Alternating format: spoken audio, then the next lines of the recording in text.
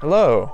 I recently released a new roguish archetype for 5e, the Dreambreaker Rogue. This one is great. It's inspired by one of my favorite movies, Inception, which is a great film. It's all about how rogues exist within a system. They rely on generally 3 means to achieve their dastardly ends: trickery, burglary, and assassination. But Dreambreakers are different because they actually achieve their goals, whatever it is, through breaking into others' minds and affecting their grasp on reality. Let's get into it. The Dreambreaker at 3rd level gains 2 features. The first feature is called Ephemera Burst. This affects your sneak attack. When you deal damage with sneak attack, you can roll a d8 and it deals random damage type, and then you add the d8 to the sneak attack roll. The damage type is fire, cold, radiant necrotic, lightning, thunder, force, or psychic damage. You roll the d8 and then you add the d8 to the sneak attack damage. And you can use that an amount of times equal to your proficiency bonus, and you regain all expended uses at the end of a short or long rest. The second feature that you get at 3rd level when you choose this roguish archetype is called Lucid Blackguard, because these are blackguards of the mind. They affect the subconscious in a way that affects reality in minor ways. So because of that, you gain 1 cantrip of your choice from Prestidigitation, Druidcraft, or Thaumaturgy. And then at 10th level, you gain another of those 3 cantrips. Also at 3rd level, when you gain this feature, you gain the ability to crack open minds like a safe. So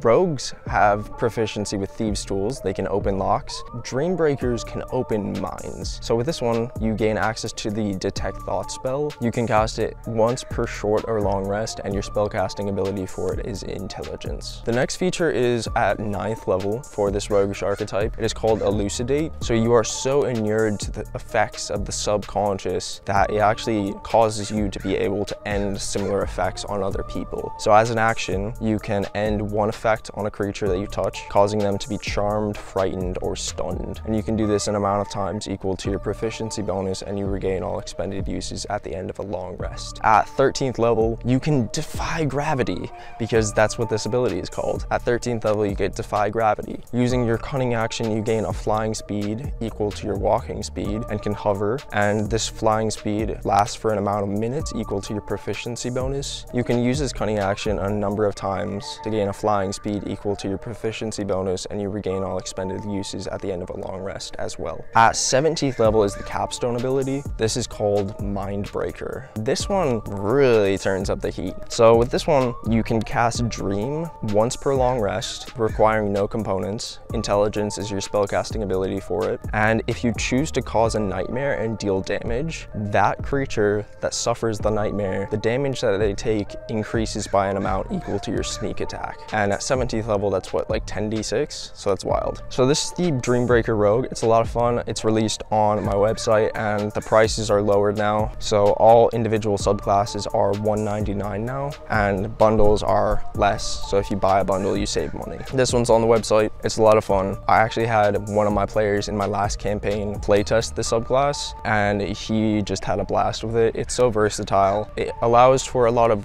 role-playing opportunities. Dreams as a narrative tool are so potent. The Dreambreaker really opens the floodgates for allowing great opportunities to tell a beautiful story.